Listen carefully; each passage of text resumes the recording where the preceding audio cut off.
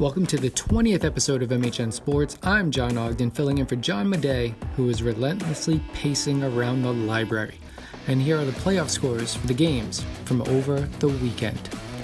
The varsity football team took a road trip east to play Bishop Fenwick on Friday and took a tough loss 49-14. Bishop Fenwick dominated all three sides of the ball.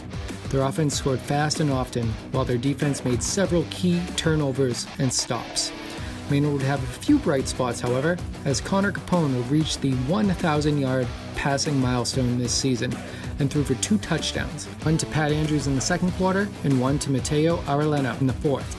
Despite being eliminated from the playoffs, Maynard still has 2 games left in the season, this week against Leicester and then on Thanksgiving against Littleton. The varsity girls soccer team played Mystic Valley in their playoff game and they lost 3-0.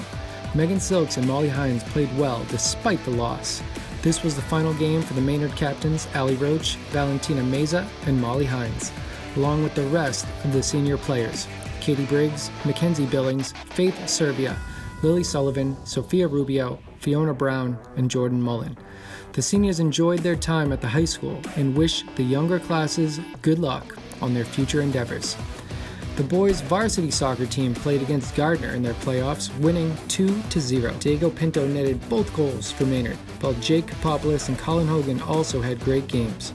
The boys will play against Keith Tech at home tomorrow for the round of 16 to hopefully qualify for the quarterfinals. The game starts at 6 p.m. and the theme will be whiteout, so we expect everyone to show up and show out. That's all for episode 20 of the MHN Sports Minute. I've been your host, John Ogden, with writing and editing by John Madej. And remember everyone, show up in white for tomorrow's boys soccer playoff game. Thank you for listening.